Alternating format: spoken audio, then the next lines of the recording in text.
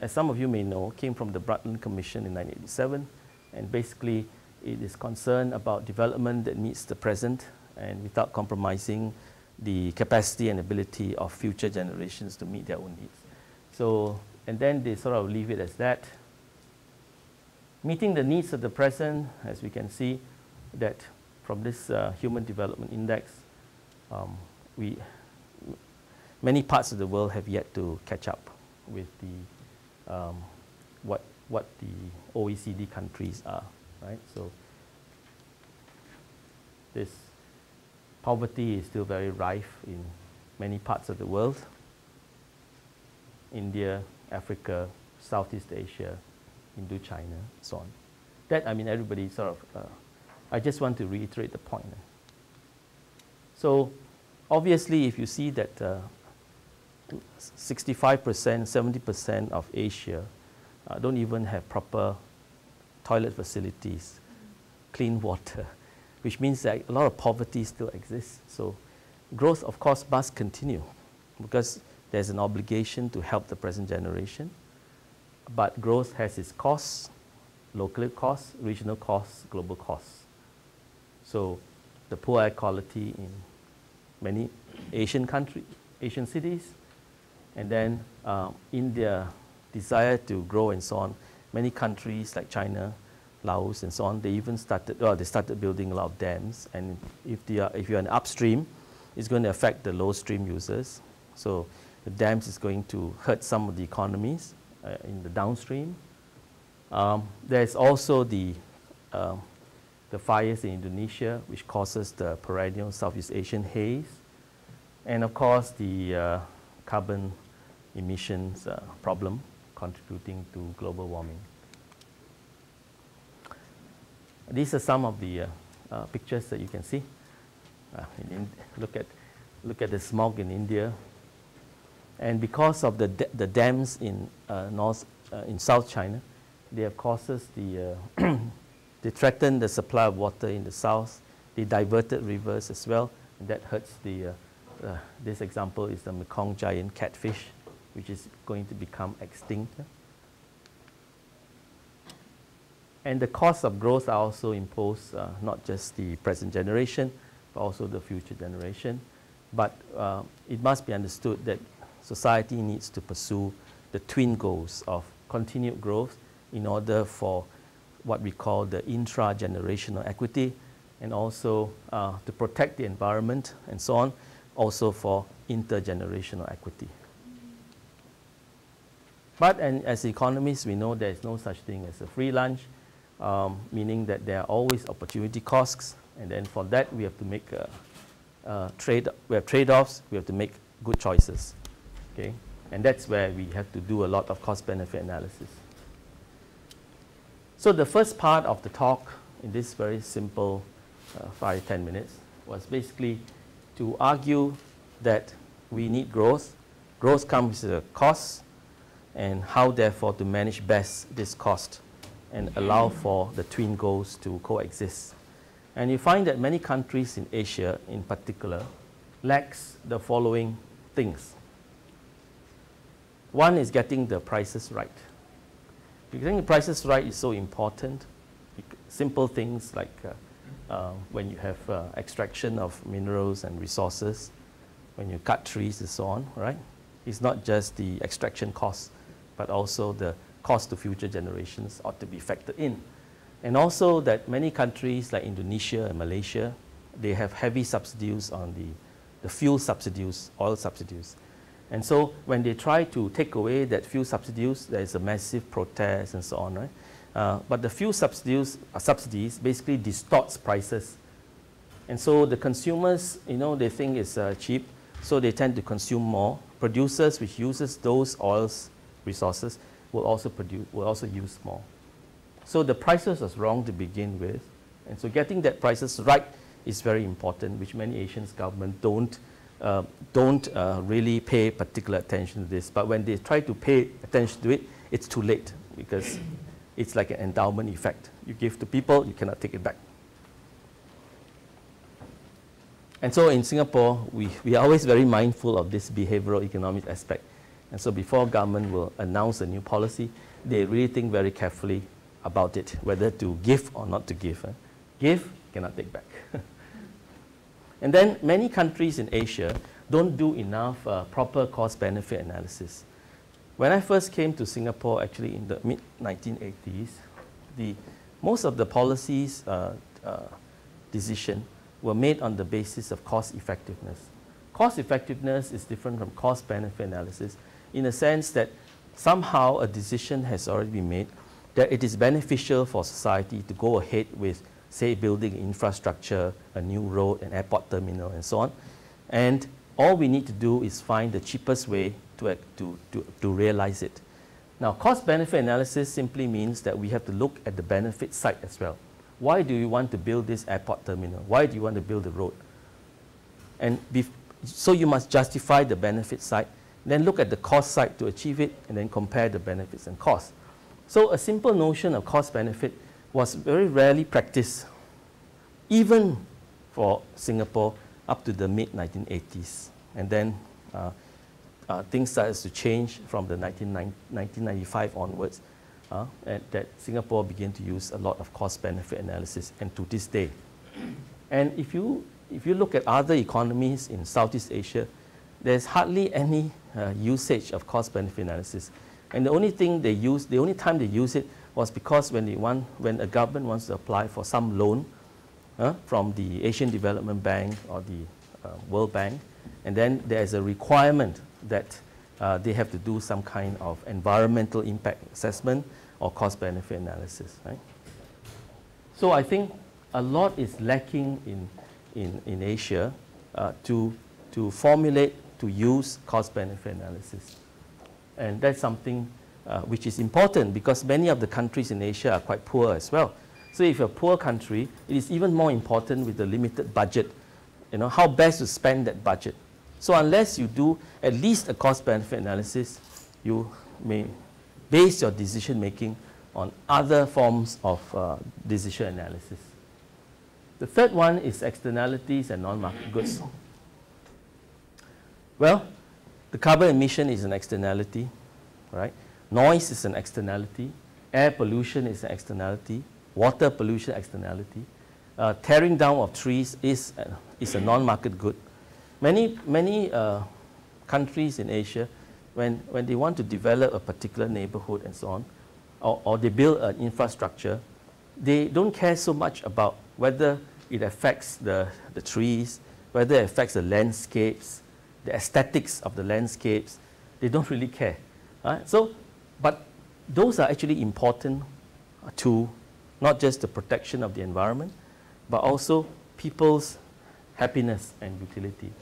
And nowadays, as more and more Asians are becoming more affluent and educated, they will all demand a say, a participation in decision-making.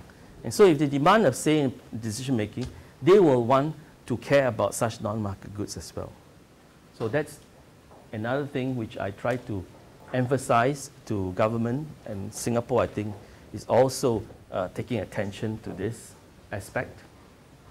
Expanding market solution, we need more and more, because if you have a non-market solution like a command and control instrument in controlling environment, then the total abatement cost will not be efficient. It will be higher than the market solution in most cases.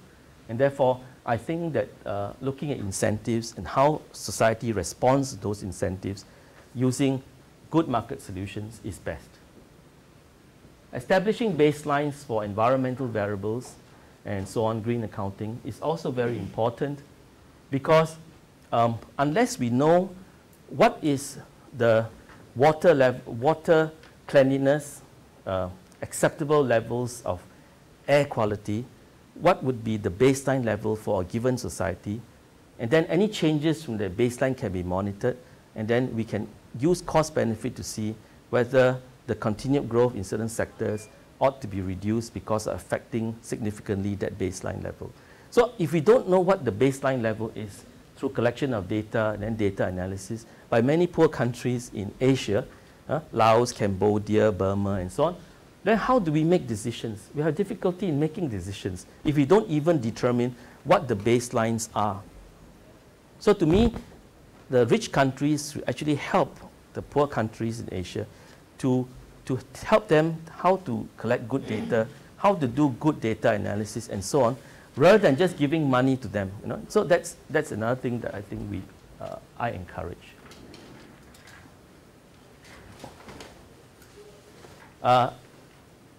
Damage schedules, I'll tell you something more about it because I've been working on that for the past 10 years, and I'll tell you something later. Green technology, I think, is also important for moving away from fossil fuel to renewable energy. And so there is this, I think in South Korea, you are one of the earliest countries or governments to encourage green growth. I think that's something that came out from 2005 or 2007. And although green growth and green economy is very important, and I think it's a good idea to move from fossil fuel to less fossil fuel dependent, and also to renewable energy. Green growth itself and green economy actually also have limitations. Right? The limitations come from the fact that in many of the poor countries, they may not have the institutional structure to facilitate the green growth and green economy. Take, for example, if you talk about the usage of energy and so on, you need the demand side. You need to have proper optimal demand side management, meaning from the consumer's participation. The consumers need to know, for example, about how they respond to the pricing of different types of energy at different time periods. They need to know how to manage their usage of those energy. That's on the demand side. And on the supply side, they have to care also about technologies in which some technologies are quite complicated, and the coordination of different types of technologies. So it's not just a simple, I want green growth, I want a green economy. But it is at least a step in the right direction because it channels resources into this type of activities, investment in green things, and if government plays a role and is a leader in pushing this, then maybe the industry will follow. And then consumers can also react by buying a lot of these green products. Working with stakeholders is a big issue. In many countries in Asia, government decide what to do. So if the government wants to have a factory, a chemical factory, they will build it. But nowadays, it's not that simple because people object. Right? So, and there'll be a lot of people demanding a say in all these things. And so this working with stakeholders is important because it ensures that everybody gets into the act of decision making.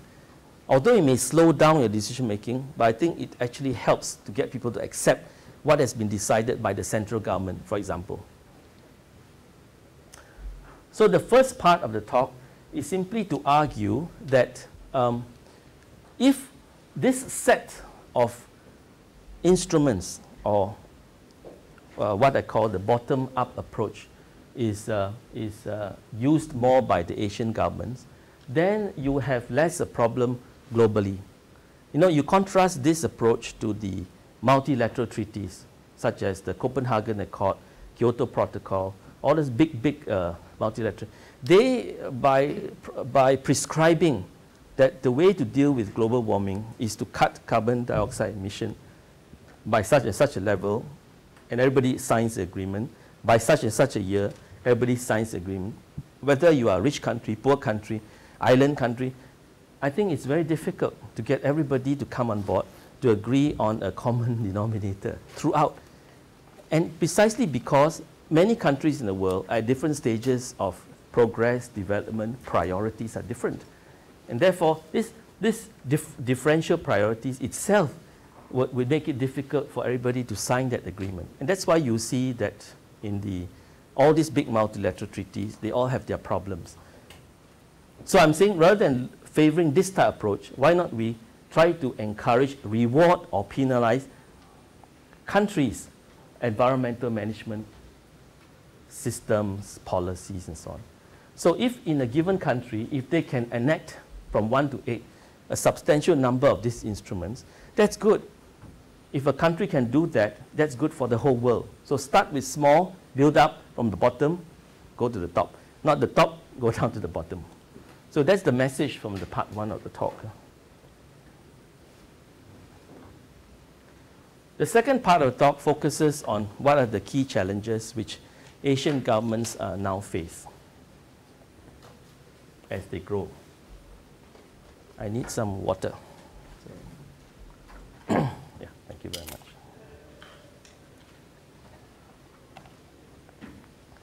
And here I see there are big challenges. One is the NIMBY syndrome, not in my backyard. That's the acronym that it stands for. I'll go through each of this. 2, the need to price green goods, which is basically non-market goods. 3, the solid waste disposal issue. 4, that as countries in Asia continue to grow very fast, they are bound to have issues of transboundary pollution that crosses borders. And 5, Asia is, of course, like the rest of the world, faces this carbon emission problem. We are now contributing more and more to it, and the future is jeopardized if we don't try to do something about it. And so this challenge of climate change and how it impacts Asia, I think should, of course, be a very important issue. But how we handle that issue, what are the important things that we can take out the debates on that issue is, to me, is very relevant rather than just accepting the prescription made from the Intergovernmental Panel on Climate Change. Let's look at each one of them now. Well, the not in my backyard syndrome is now becoming more and more prevalent all over Asia. And the idea is this, that as a country continues to grow, the country needs certain type of facilities, whether it is an airport, whether it is a landfill, whether it is a nuclear power station, whatever. They need all these facilities. And everybody agree. But as long as you don't put the facility next to my home, my village, my town, I'm fine. But if you're going to say, I'm going to build it next to you, you probably would not like it. You would not like it because it creates a lot of externality problems. It also lowers your property prices. Some people are concerned about that. It's health threatening in some cases. So naturally, you try to push away the facility. But if you ask, do you need the facility for your country? Of course you need those facilities if you want to continue to grow economically. Okay? So in the old days, the government decide where to put the facility. But nowadays, in the last 10 years, governments cannot just decide anymore because you educate the people, the standard of living has increased, people have a lot of expectation. So of course people want to have a say now. You cannot just simply decide, I will put the landfill in town X. You can't do that anymore. And so that's why in Asia, you are seeing a lot of these problems. Right? Now, if you use the Kaldor-Hicks criterion, the efficiency criterion of Kaldor-Hicks, which is actually a net benefit criterion, well, usually you will pass the test. That is, if you're looking at cost benefit for the entire country, then if the costs are imposed locally, but nationally the gains are a lot, then you do a straightforward cost benefit analysis, you're going to approve the facility being located there, you see. So that's the problem of standard cost benefit analysis. So one has to think about adjustment of this standard cost benefit analysis. Cannot just use the Kaldor-Hicks criterion to decide on such things. And I just published a paper in a book by, this is a book on global cost benefit analysis by 2 New York University professors, and it's in the Oxford University Press. It just came out last month, and I titled it Cost Benefit Analysis Between Rich and Poor Countries. What is the difference? What's the difference? So it's not just a straightforward borrowing of CBA applied to any country, because you need to do some adjustments.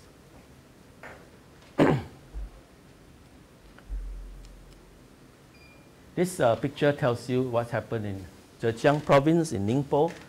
In 2012, they were opposed to the petrochemical plant. And eventually, after all the protests, the plant was shelved.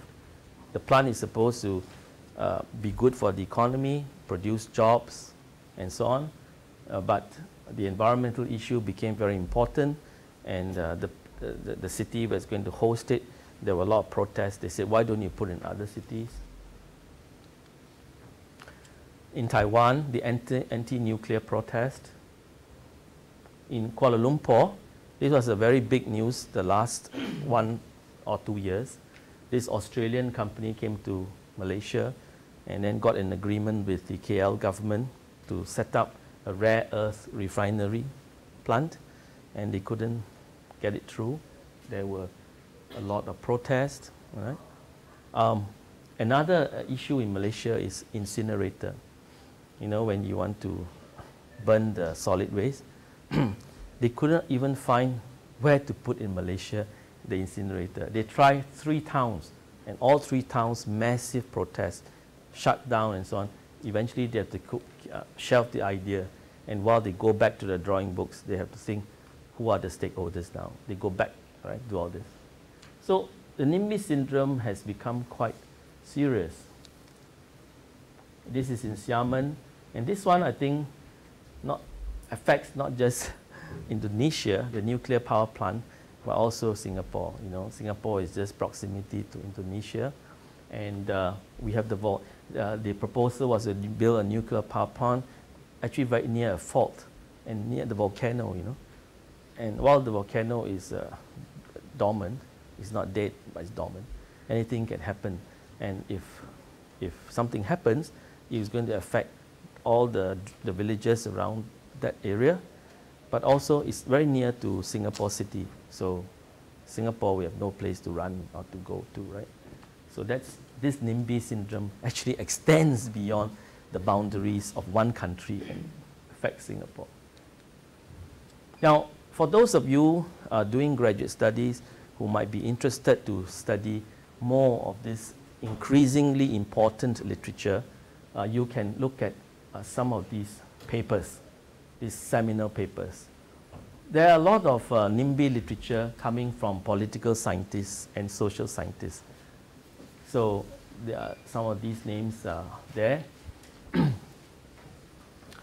One of the latest is done by Aldrich. This is a Harvard assistant professor. He went to Japan. He stayed there 1 year for a sabbatical, and he worked specifically on NIMBY in Japan. Then we have a lot from the scientists, the engineers, and so on, that writes on the technical aspects, and then the mathematicians on risk perception and so on. So this involves a lot of NIMBYs that has health and life-threatening externalities. Then in economics literature, starting from Berkshire, Kronreiter did a lot. I published some papers in the 1990s. And basically, there was along the lines of Kronreiter and Kleindorfer, basically that how best to locate a NIMBY. So I have this model that we have, let's say, 5 or 6 towns, right, where we can put the NIMBY facility. And then we want, according to the cost-benefit rule, the town with the least social cost, in theory, should be the one that we put the NIMBY. Okay? So one simple model is simply ask them for their social costs, right? It could be seal bids. And so the one, if the central government see the one with the lowest social cost, they will just put it there, okay? But all of these towns would exaggerate the social cost because they don't want the facility, right? And so if they exaggerate the cost, then government, if they want to compensate for the social cost, will have to overpay. Though that's not very efficient, right? To overpay a particular town to accept the facility when it could have been cheaper. The other thing is that it encourages the 5 towns to play a game, right? As we know in game theory, they will play a game, and auction as well, auction bidding. So I have a model that looks at penalties. You know, If you don't get to site the facility, then you have to pay a penalty for it. And then the question is how much will they bid on this aspect. So these are the earlier papers that had been written. But certainly this is a key challenge. This one, the need to price green goods, as I said, comes from non-market goods. And this one comes about because if we don't put a price on green goods, what are green goods? Well, green things, environment, water, air, trees, beauty, these are all green goods. If we don't attempt to put any price on it, then what will governments do? They will take it for granted and they will just use up a lot of these green goods, right? Until the marginal benefit to consuming a green good becomes zero. They will just use it up. That's why you need to have a pricing. Once you incorporate the pricing into the decision making, then government must look at it carefully. So like if noise is free, then the projects and infrastructure, they'll build all over the place. They make a lot of noise. They don't care, right?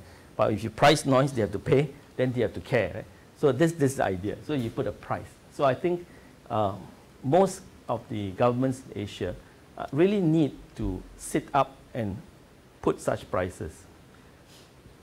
Now, the problem is, okay, this is a picture that was taken in 1992.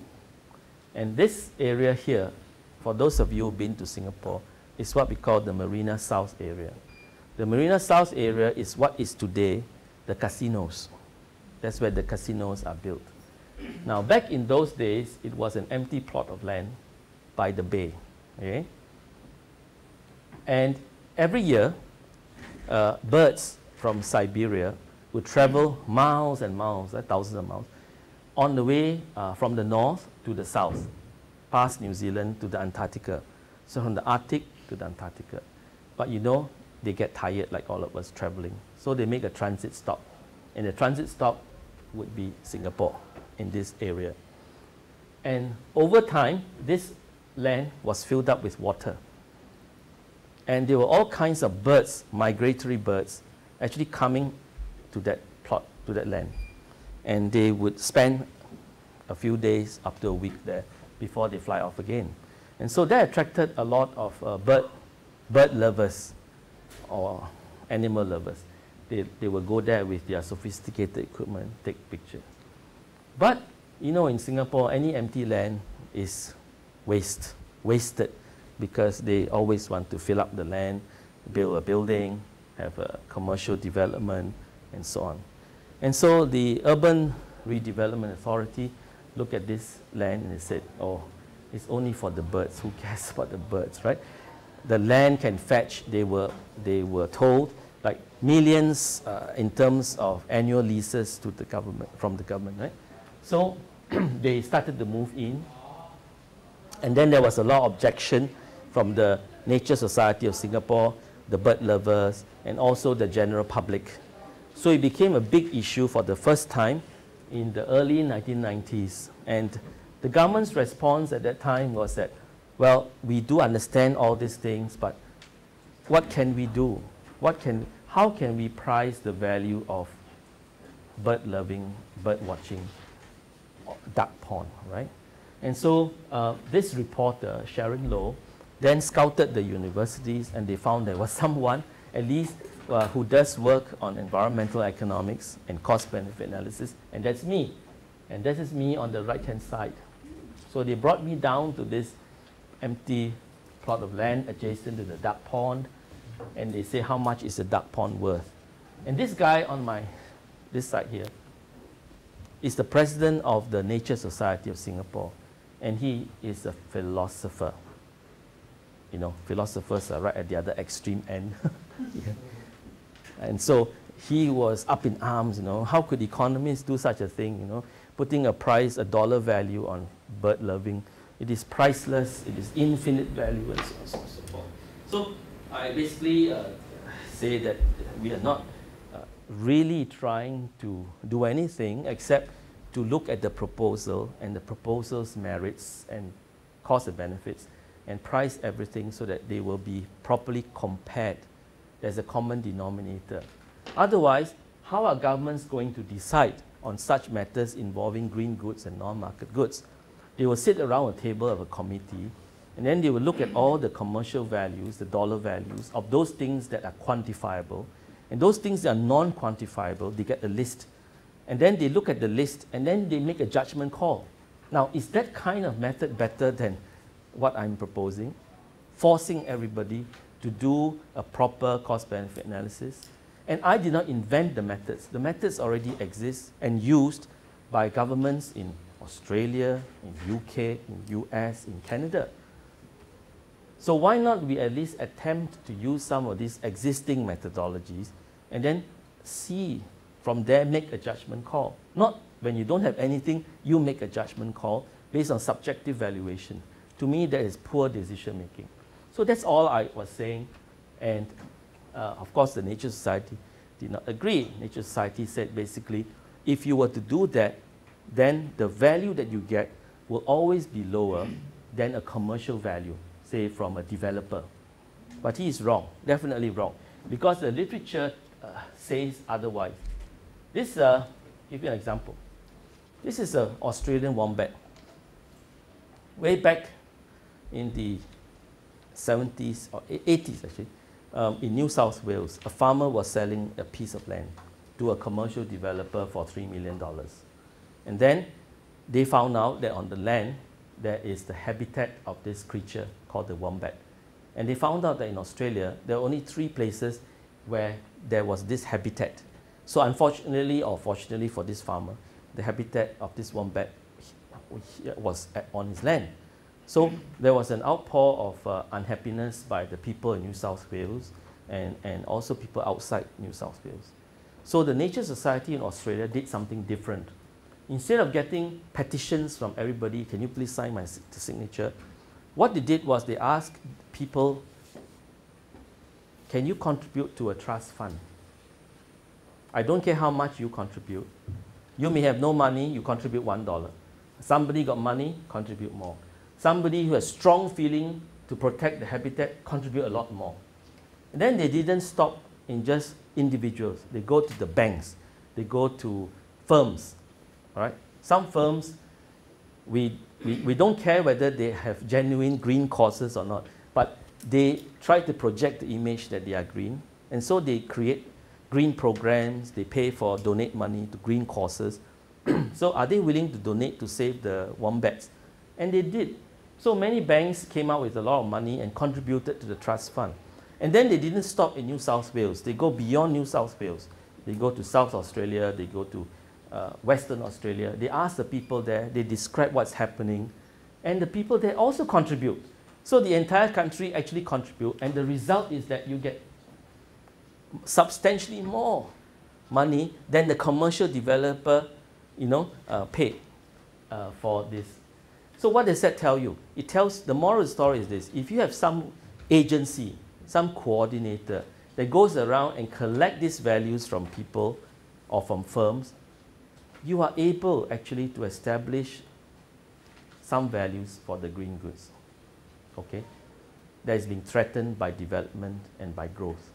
And so what is lacking in most governments, they don't do this, you see. The tree is another big issue. Do you value the tree just by how much this timber will fetch? You know, in Singapore also we cut down a lot of trees. So do you just base on the value of this timber values? No, right? Because a tree provides shade, a tree has historical value, a tree has aesthetic values. All this counts. So that's the reason why I say this pricing of green goods is very important. So the waste. Yes, please. What was the price that you came up with for the Singaporean duck pond? Oh, you're interested in duck pond. Eventually, as you can see, the duck pond is no more. So it was lower than the developers? No, I was not asked to do. Okay. I was not commissioned to do any study. I was just an interview. The reporter asked me, what can we do? I suggested, but I think 1993, 1992 is a bit early in the game. Yeah. But now I think they would insist. Okay. Solid waste is a big issue, you know. Many countries becoming more affluent, more rich, they buy more things, they spend more, they consume more, they need to throw more, right?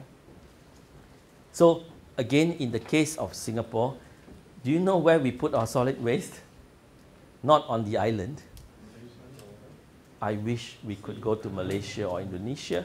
I've once proposed that and I was told to shut up. Because politically it's not feasible, right? No, we went to an island off the south coast of Singapore. We saw 3 islands. We took 1 big island, we took 2 small islands. We built, it was a big engineering feat in National Geographic. You know. You put, go deep into the ocean, perimeter wall, combine the 3 islands, suck the water out between the 3 islands. So it become empty. Then every day, the solid waste from Singapore transported by ships to this island, dump every 15 minutes or half an hour, every day.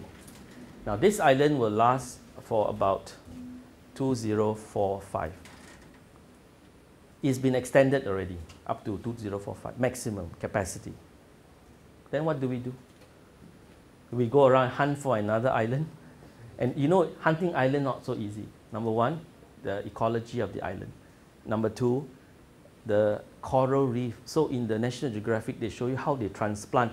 They take all the coral reefs out from the island, they transplant to a nearby island and hope the fish will flow that transplant, which they did hopefully. So they did. So you see, it's a massive exercise. Billions and billions are spent, but it's a major engineering feat to do this. If you go to Singapore, you can request to see this island. It's called Semakau Island, S-E-M-A-K-A-U. And they will take you there, and when you arrive, you don't know at all that it's a landfill. It's beautiful. They plant trees on top, they're all mechanized below, all right? So they aesthetically beautify that island. But that's what's happening. And so the other thing about solid waste is that not all can be burned, right? So if not all can be burned in incinerators, you still got to go and have the landfill. You cannot say 100% burn, cannot. So it's still 95%, 97%. The other thing is that some people suggest recycling. And then at the same time, the government suggests cut waste, cut your waste. Now, you know, recycling companies, they depend on the waste. If you have no waste, they go out of business. So you see, they're all connected, you see. And if you encourage this, you must know how to deal with this. You cannot just both encourage it at the same time. And so that's why you have all these problems in the waste. This just, you can see on the slides, are the different kinds of waste, landfills. Those of you interested in your graduate thesis, you can look at the waste literature, and they deal with taxation, pricing, and recycling. Okay? This gives you some of the seminal articles as well. Transboundary, I take maybe 10 minutes. Okay, 10 minutes. Okay. Transboundary pollution. This is it's just pollution that cross borders. Okay. Now, as you know, if all the pollution are coming from one direction, then all the cost is borne by the recipient direction, not this one. And so, but if it's coming both ways, then it affects both, right? And that's actually best. If it affects both, then there can be negotiation. If it's like one way, harder for this person here to negotiate. Actually, this is becoming, there are many examples. You have the dust and sandstorms, right? It's the culprit states, the states that cause it, from PRC, Mongolia, and it also affects themselves, and then affects South Korea. And these are due to deforestation, land degradation, overgrazing, rapid industrialization. It affects health, property, livestock, estimated damage, 66 US billion in 2002.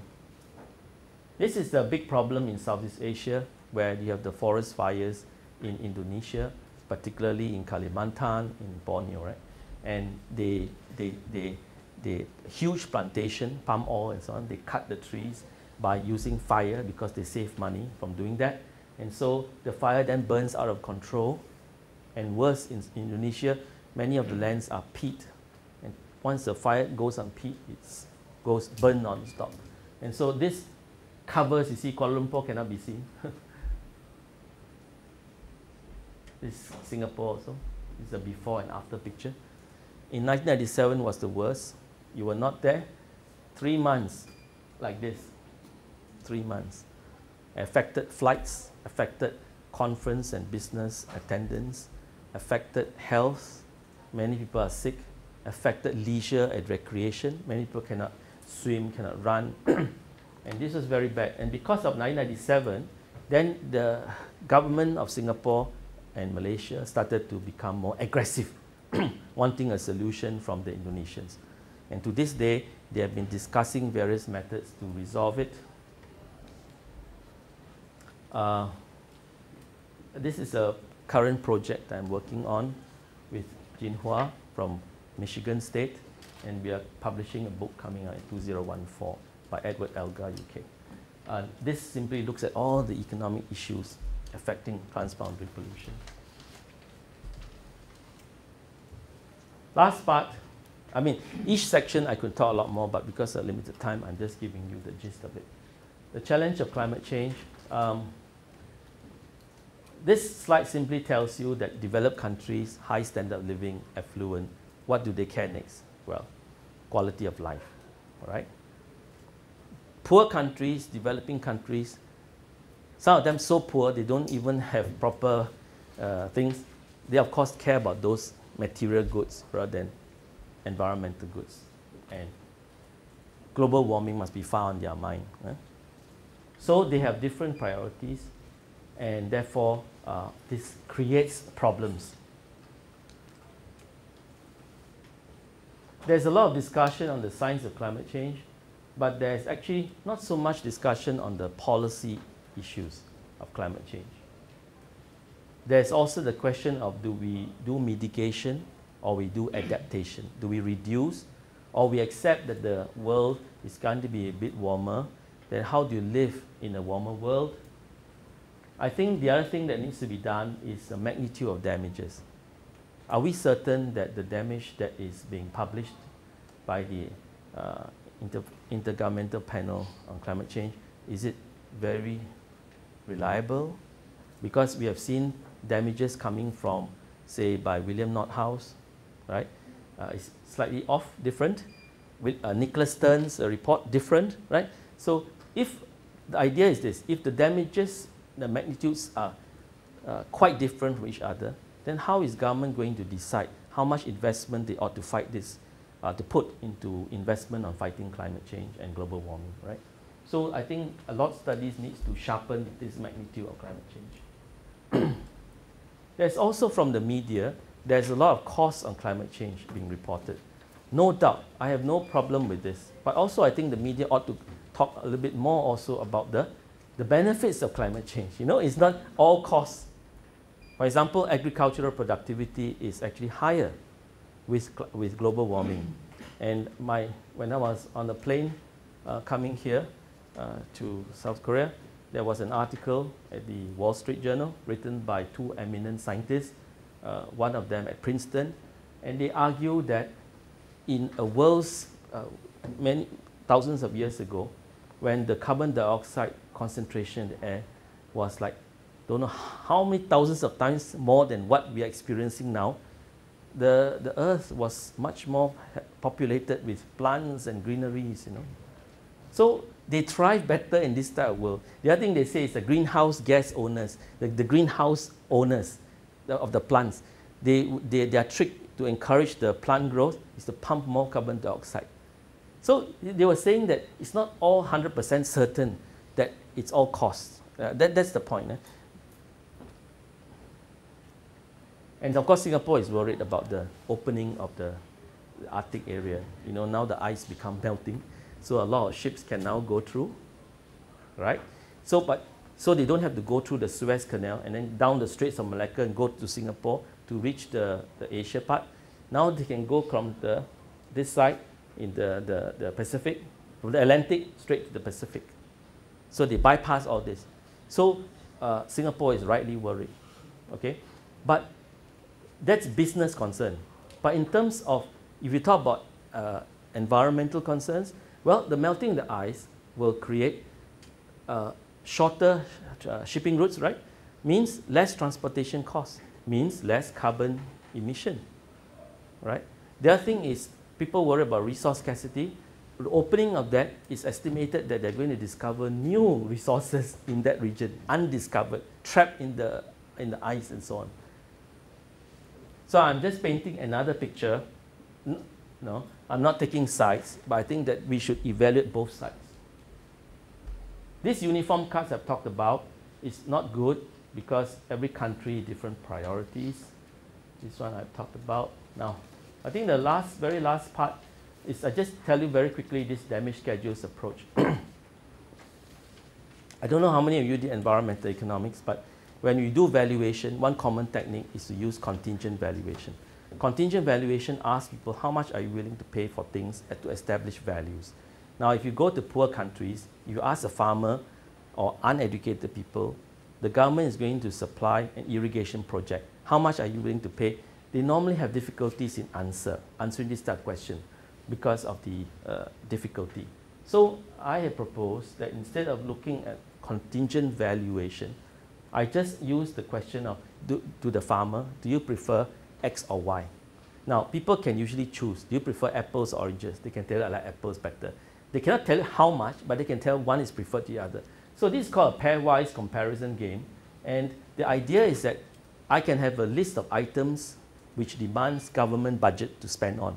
It could be environment, water pollution, air pollution, waste, and so on. So government has a limited budget. How to use this budget effectively and efficiently? One way is, apart from listening to the experts, why not ask people the priorities and then rank them. Now, by asking them, do you prefer this over this over this, two at a time, and then establish a scale. So a scale can be derived, and this scale simply tells you by how much more one item is more important than the second item, by how much more is second item more important than the third item, and so on. This scale is good because it tells you how much the government ought to care about one item over the other. If you don't have a scale, if you just ask people how would you rank 1, 2, 3, 4, 5, and if they just put down, like in a marketing survey, I rank good number 1, 3, 2, 1. So all they will tell you is equidistant from each other, which also, we just tell the government, this more important, this more important, this, that's it. But if I do this proper ranking scale, a weightage is used, I can then tell the government that maybe the first one ought to be spent more, but the second and the third one, it doesn't really matter because the priority is about the same, you see, and so on. Now, I did that for both Singapore and Bangkok, looking at differences, and then that leads on to some policy suggestion. But I realized I can do not just looking at environmental concerns. I can now compare environmental goods versus non-environmental goods. For example, public finance, right? Government spends money on buildings. Government spends money on education. Government spends money on transport. But government also spends on environment. So now I can compare all this as well. So I'm second paper that I'm developing, just finished. So looking at public goods, different types of public goods, using the same method. And then I can actually use this method and compare against the traditional cost contingent valuation. Because I can ask this question. Government has $1 million, okay, spending on, say, to fight air pollution. Then I can divide by number of people in the country. I get a per capita how much. Then I can go to the people and ask the people, would you prefer the money or would you prefer government to spend more to fight air pollution by one more level? And if I see that you choose not the money, but you prefer this, which means that the amount of money the government spend currently is below what they wanted, you see. So I can now use both money compared to goods. So I think this is a very simple method. And for those of you who are interested, well, my first paper was in applied economics, 2005, I think. Oh, okay, this one just gives you in the slides, right? The papers that can be found. Okay, I think maybe I'll stop here. I want to end off by saying this important message, which is that maybe because I'm a little bit biased, but I think all environmental problems are economic problems. And why I say so? Because environmental problems and issues face or have the same characteristics as a normal type of goods, a normal kind of problem. Scarcity of resources, you need to make choices, and choices are trade-offs, and how best to make those choices that maximize your utility, you use cost and benefit, right? So trade-off, cost society. And the other thing is I want to emphasize is that because I'm convinced that a lot of the environmental problems are economic problems, then the next question you ought to address is, to what extent can you use economic instruments to solve environmental problems, right? This picture is a standard textbook, which is the abatement cost that if you want to cut down pollution, then it costs you to cut down. If you don't cut down, then the damage from pollution is higher and higher and higher. Now, people always underappreciate this simple idea. Because if you look at the media, you look at public policy planners, public policy makers, they always say damage, pollution, terrible, and so on. But they're only focusing on only one cause. And that cause is the cost that pollution inflicts on society through health, labor, productivity losses, and so on. But what they don't see is the cost to control this pollution. For example, government now has to spend more money to police the firms. Number two, maybe the cars on the road have to install new anti-pollution equipment devices, and so on. All this raises the cost to control pollution. So it's a balancing of these two costs that you result in optimal level of pollution control. So I think this optimal pollution is always underappreciated because they focus too much on the marginal damage cost. Oh, the other thing is that you look at Japan, I mean, I don't know if people of Korea also, they are quite energy efficient. Over the years, they become more and more energy efficient, their industry and so on and so forth. Now, if we are quite near this line already, you cut back pollution to so much up here. Sure, there are some residue left that you can still gain, right, from cutting back, but the cost is tremendous from doing that. People also fail to appreciate this simple economics idea that take for example crimes. Like Singapore, the crime rate is very low, but yet the policymakers and the citizens, we must control more crime. Sure, we can do it, and we can reduce more, but at what cost, right? At what cost? So this kind of marginal abatement cost is often again underappreciated. Okay, I think I'll leave it there. This just tells you the latest paper I wrote about CBA comparing rich and poor countries. I think you can read from the slides. Thank you very much. Thank you very much. I'm happy to take any comments or questions. Yes, if you have any questions or comments on this issue, please feel free to ask. Or clarification. Maybe I'd like to take the floor. Yes. My name is Young Chong. I'm a faculty member here at the DIS. One of my main areas for my research and public activities about the environmental and green areas these days. And then I'm quite happy that actually you listed some of the key research areas that I've been involved in for the last 20 years.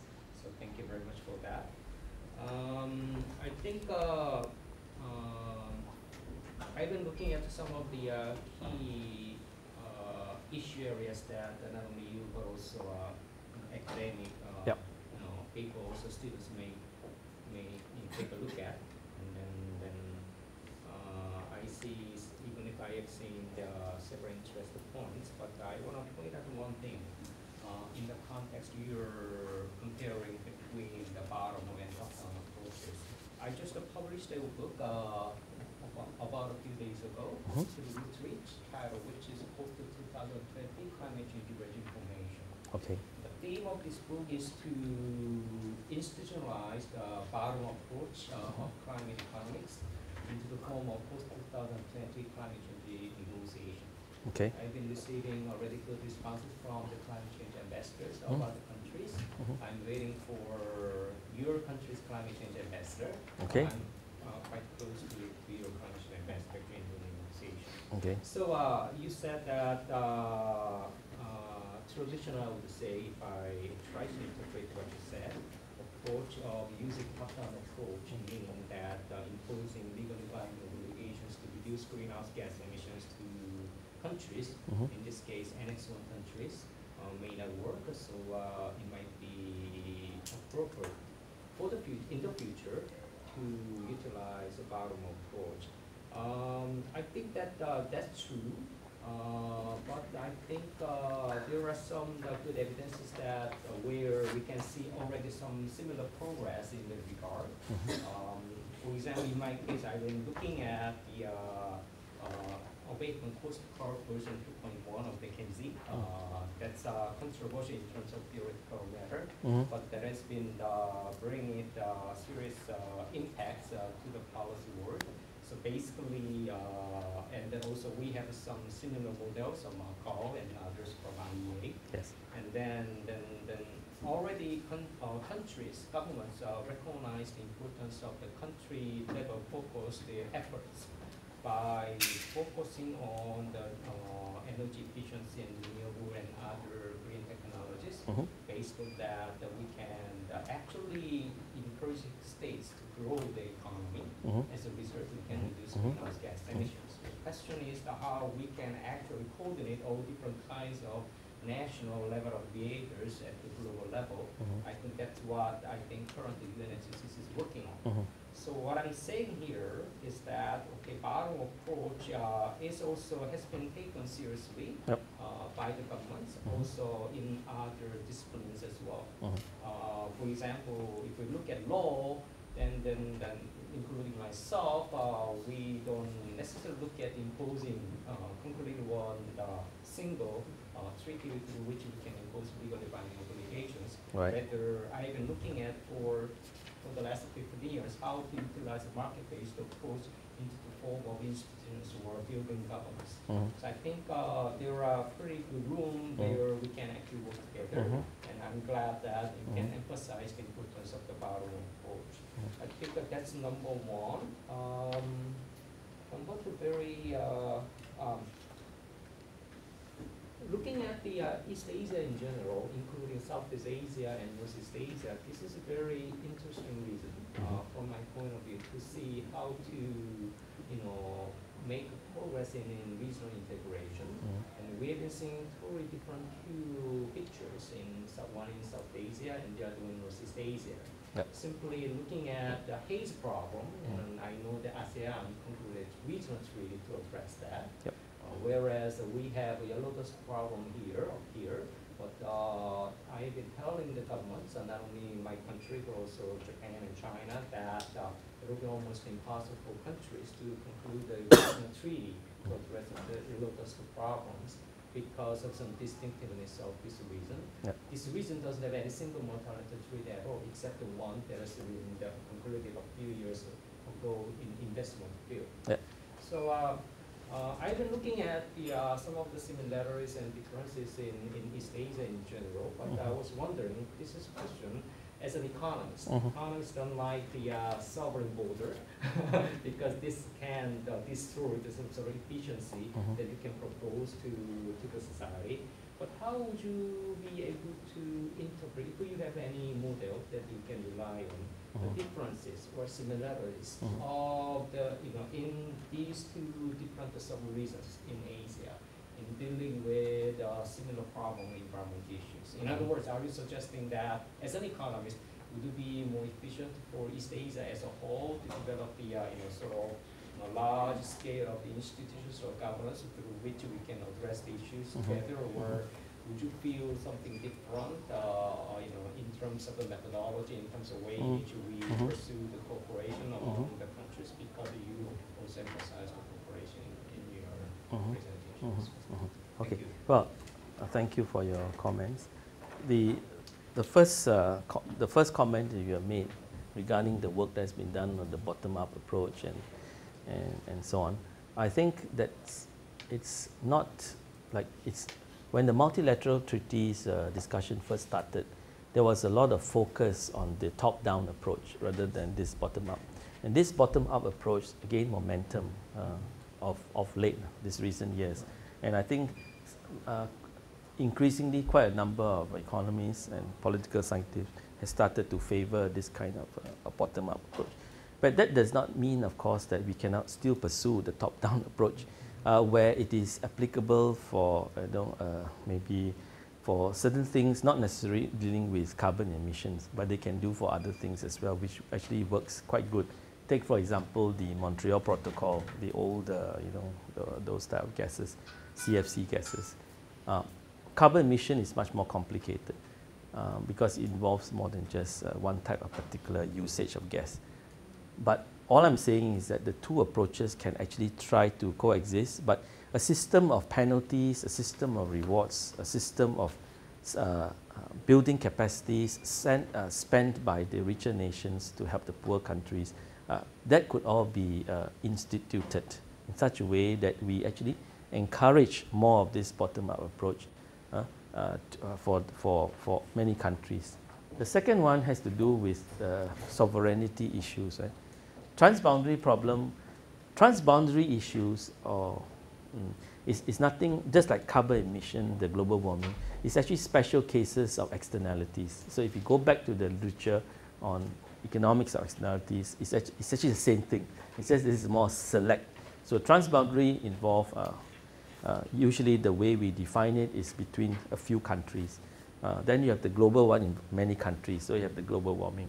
And as I said, in the transboundary issue, the complication is that in a domestic issue, domestic externality problem, you can solve it because you have the instruments to solve it, and you have the power of the courts and the law to back you up, and the enforcement.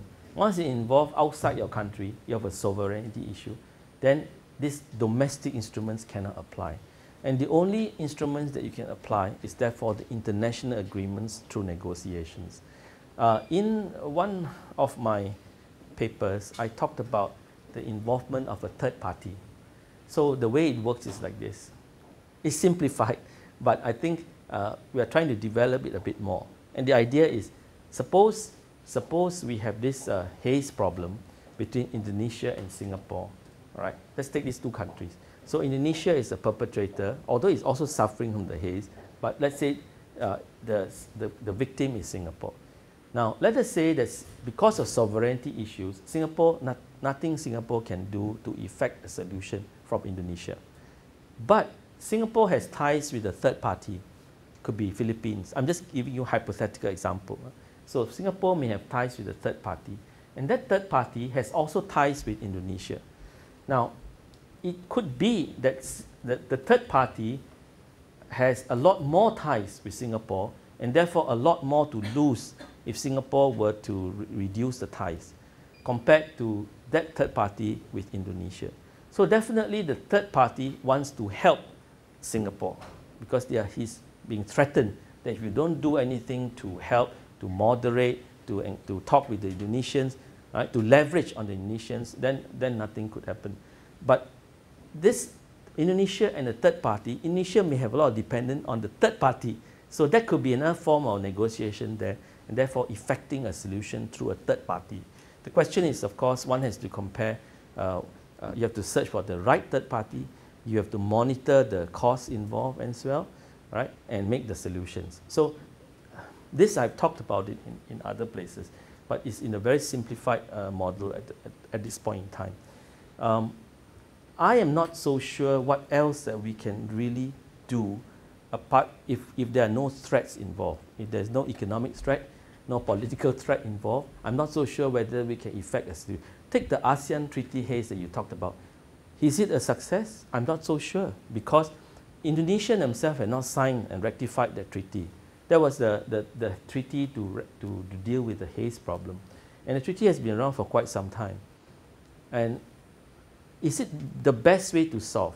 Well, in the current context, with the absence of the rectification of the treaty, both Malaysia and Singapore have come to the conclusion that, well, there's really nothing we can really do. So, but if we don't do anything, the damages to us is quite substantial and may increase over time.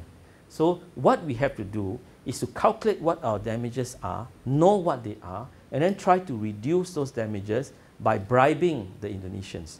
Now, how does a state bribe the other state? Well, Bribing meaning, well, you can contribute money or you can contribute non-money. So they have decided to do actually both. Some money to help the Indonesian government, and that money is then used to help the local provincial government, and that in turn money is used to reduce the fires in the local provinces. And the other one that they have thought of is the non-money, which is Malaysia sends firefighters to Indonesia. Singapore uses satellite technology to try to locate where the fire is and then try to inform the Indonesian government so that they can quickly act on quashing the fires before it becomes too big. Now they have gone a step further, meaning that Malaysia, Indonesia has become adopted parents to 2 provinces in Indonesia. So they have selected the 2 provinces. They have gone in to advise the governments of the 2 provinces to try to reduce this frequency of the fires. Now, can more be done? I'm sure there can more be done, but problem again is not sovereignty again. It's the Indonesians themselves. So they have different ability to coordinate their machinery of government. So who is responsible ultimately to control the fire? Is it the forestry department? Is it the legal department? Is it the provincial government? Is it the federal government? So there are all these problems that if you don't sort out within internally, how are they going to actually rectify that treaty? Because rectify means they are committed to certain things. Yeah? So it's a lot of complicated issues. And I will not be able to tell you what is the solution because the whole world is trying to find a solution. But the solution must lie in an agreed form of international negotiation and agreement, backed up by what we call a subsidy payment or compensatory payment. That is the only solution. But I don't have the answer to you. If I have, I would solve everything. Okay. Are there any other questions or comments? Well, I do have a question about the price mechanism for green products. Price mechanism for Price Korean, mechanism for Korean goods. products, yes. Definitely we need to price green commodities. But do you have any special criteria for the good methodology to price green commodities? Well, we have, you mean methods? We do have. I did not invent the methods. We teach But them. you said the all methods have limitations. So Oh, to judge the, yeah, okay. the good, That's fine. good methodology. Well, basically, the methods are whether it's a review preference or stated preference, right? And in the literature, within each of these approaches, there are several other methods. So the question is, when you look at the local example, can you adapt some of these? Take for example, travel costs. I don't know whether you're familiar, but travel costs is a well-known technique used to price parks and recreation. It started in the United States, and Harold Hotelling was actually the first person to write about the travel cost method in an unpublished letter to the United States government. And subsequently, the method we all learn is from John Hopkins Press, published by Marion Clausen from Resources for the Future, and Professor Jack Nash, who was working at George Washington University. And actually, unknown to these 2 researchers, they actually produced the same method as Harold Hotelling did in an unpublished letter. And the method is basically that in the absence of prices, people travel to the parks. So why can't we try to measure and estimate what is the travel cost to get to the park? And because of the distance, the travel costs would be different for people coming from different region, different town, right? And so they take the travel cost as a proxy for price, right? And therefore they can build a demand schedule whereby changes in the price is approximated by changes in the travel cost. And then they can include time costs into it as well. So and then in terms of theory, the value of anything is the area under the demand curve. So if you can get the demand curve, you can get the area, and that's the value, okay? Now, that is the simple mechanics of the travel cost. Now, in Singapore, some of the officers some ministry officers who actually learned this method from my course went back to the ministry and started to use the travel cost to price some parks in Singapore. But then they immediately, they know it cannot work. Why it cannot work? Because Singapore is not like US, not like South Korea. Because your parks are far. Singapore, no matter where you go, is near. So they cannot get enough variation in the travel cost to get the demand curve. So what they get is a point around dotted bunch in one spot. And so they realize this is a failure. You cannot use travel costs. So while travel cost is a well-known method used and taught in environmental economics to price parks and recreation, which is a green good, which is a non-market good, it cannot work for certain circumstances, right? So my point is saying all this is that, well, we have to pick and choose some of the non-market techniques, which one is best to apply to your own local circumstances. And in a very poor country, obviously you cannot use explicit or stated preferences like contingent valuation because people cannot understand. So you have to resort to a simpler method. And then because of that, I was motivated to develop the damage schedules approach. Yeah. I'm from Germany, and Yes. that maybe explains why I'm not a big fan of nuclear energy. Okay. So I'm just wondering, and I'm a little bit worried that we see in East Asia not really a tendency towards, or not a very fast tendency towards energy change, towards renewable energies. Instead, what is being done is that Korea now builds half a dozen new nuclear plants, basically, and in China 50 newer plant, and I don't know about Singapore and other countries. So basically, we get relatively low energy costs today, but we postpone the cost to future generations because the risk of nuclear energy are tremendous, as we saw in Japan now. So basically, we are living again on the cost of future generations. Yeah? Just replacing CO2 emissions by another bad thing, by nuclear energy. Yeah? How can we accelerate the process of energy change in Asia? That's my question. Okay. Now, this is a highly sensitive, always debated issue, nuclear power or non-nuclear power. For some countries, like in the case of Singapore, we are renewable energy deficient.